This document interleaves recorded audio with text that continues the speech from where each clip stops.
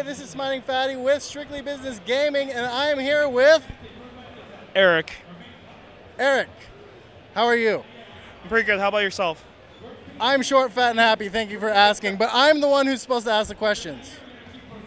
Yeah, I guess so. So let's get on with it.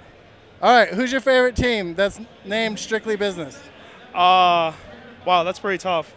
Well, considering I'm wearing the Optic Gaming shirt, no offense to you guys, I'm going to say Optic Gaming.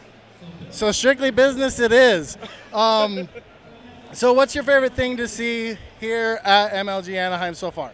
To be honest with you, it's just kind of like taking in the view, being able to see all the players and managers. You know, it's interesting to see them in person, and just knowing that everyone's approachable. It's not like you're meeting a celebrity where, you know, they're very hard to talk to or get photos or, you know, conversations with. And also looking forward to seeing Ringhouse's videos after each Call of Duty match. So I'm looking forward to that too. Yeah, that Ringhouse guy, he's kind of weird, but it's okay because we love him and we love his reaction videos. I love it.